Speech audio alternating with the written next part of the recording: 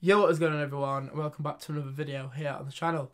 And in today's video we're going to be speaking about the return of Nemesis when it comes back for next year and how it's going to look completely different to what we anticipated it to be. I hope you all did have a good Christmas and a great New Year.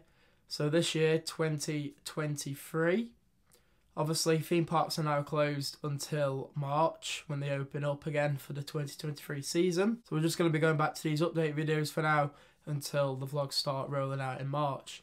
And we have got big plans for the channel this year as well. Plenty of new theme parks we're going to, as well as abroad parks. So looking forward to it, and make sure you subscribe and watch out for them vlogs coming on the channel. Now jumping straight into the video, a picture has emerged on Instagram and I'll put it up on screen now. And by this photo we can see that the track has actually been painted black.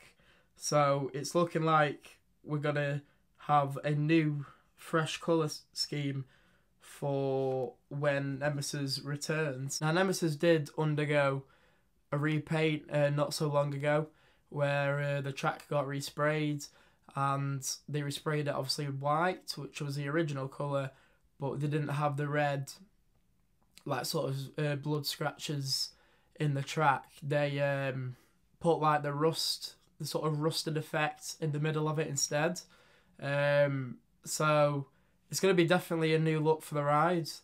Obviously everyone thought it was going to be this classic sort of the white with the rust when it returns, but as you can see by this photo, that's not going to be the case. And to confirm, this is the Nemesis track.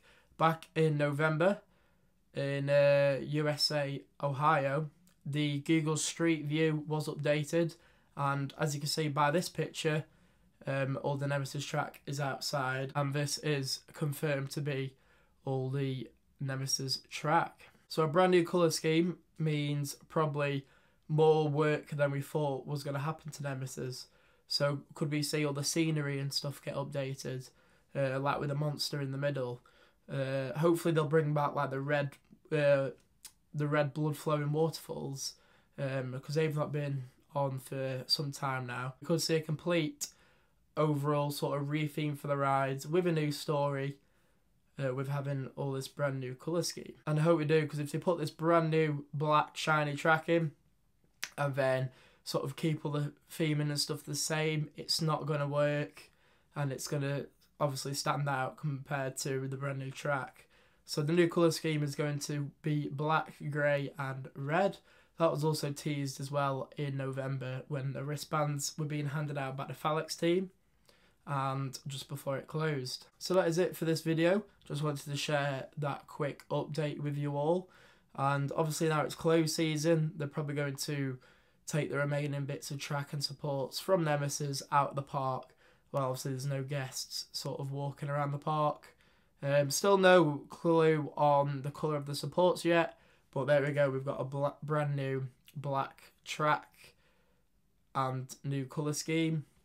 Hopefully, like I said, we'll see some new theming along with that as well, and probably a bit more of the story come to life. If you did all enjoy this video, don't forget to like, comment and subscribe, and thank you all so very much for watching, and I'll see you all in the next one.